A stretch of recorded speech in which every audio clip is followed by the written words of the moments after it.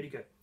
Okay, so the thing about pumping is you've got to do it, you've got to put your, as you get into it, because it pumps on the upstroke and the downstroke, you've got to put your body on it now to lean into it, right?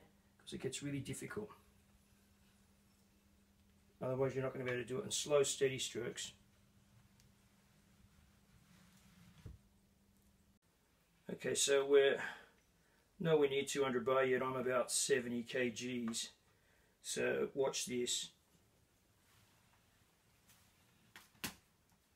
That's 70 kgs on it. I'm barely closing it. So if you're going to use a pump, remember you've got to be over 70 kgs to make it work, really. So I don't let that go down now. That's not going to happen. I'm going to show you the hand pump in technique. I'm nearly just at 200 bar. These things, if you're 70 kilos and under, you're just not going to be able to use a hand pump because you won't have enough weight in you to do this. Just right out of a shirt on, it's been rubbed on there, getting a bit of a gut again. That's no good. But anyway, if you don't let it go below 100 bar, it's a bit easier. You know, trust me. Okay, so this is the kind of technique I'm using. I'll see if I can demonstrate it here. You see that? Like that's my full weight. And that's not going. So you've got to, you can't do that. You've got to come down and like that. You see that? Okay, that's what the Hatsan says. Just a fraction over 200. I'm going to depressurize the line now.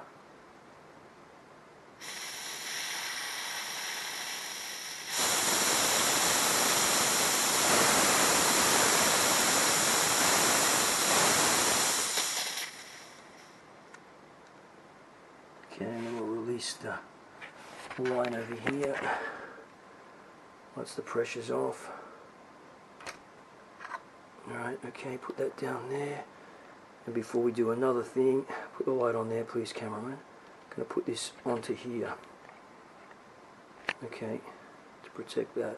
Okay, so this is the Hatsan foot pump.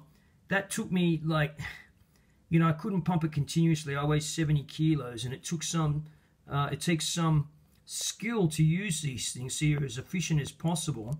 If you weigh less than 70 kilos, you're just not going to be able to use a foot pump.